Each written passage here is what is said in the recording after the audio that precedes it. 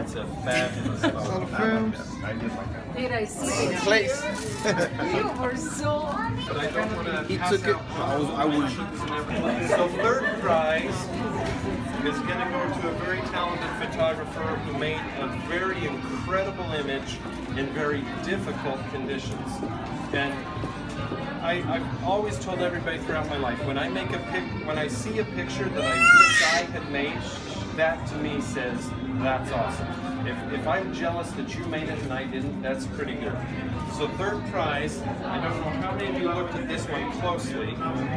This is a picture that needs to be printed 60 inches wide. It's so incredible in terms of lighting, in composition, subject matter concept. This picture belongs in a magazine. And it could go for, let's sell the shirt, let's sell the trousers, let's sell a ship, let's sell cologne. I mean, this is a fantastic commercial image, and I'm really impressed this was shot handheld in the dark on the deck of a pitching ship. Congratulations, I love that image. Show the picture,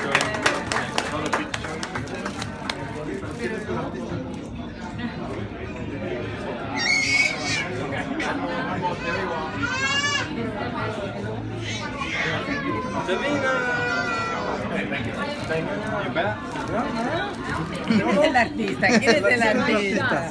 ¿Quién es el artista aquí? El gordito de... No, I haven't got nothing. This was a really hard selection, but I don't want to. He took it. I was. Thank you. Thank you. And before you all take off, again, the winner really is me. Thank you for spending your time with me. And one thing that I find very helpful is I enter contests all over the world, and I hate when I don't get feedback. So if you want feedback on the images you submitted, and even if the question is, why didn't I win? Feel free to ask for feedback, because that's how we grow. And sometimes the answers aren't simple, but I would love to talk to you about your art if you want to. If you're tired and want to get to bed, I totally get it. But either way, please keep in contact. You guys are amazing students, and I really appreciate the time. Oh, yeah. Thank you. Thank you. Thank you. I didn't look at it, but I'm going to look at it. It's a fabulous photo. Did I see it? Place. You were so... And so it's just distracting enough to pull away from him, because everything else is really nice and sharp. And so we go to the unsharp area. But I love that as a portrait. You need to do more modeling if you don't already. This is good stuff. Yes, absolutely. Yes, of course. I'm not in your class right now. I was in your class all day. If you combine...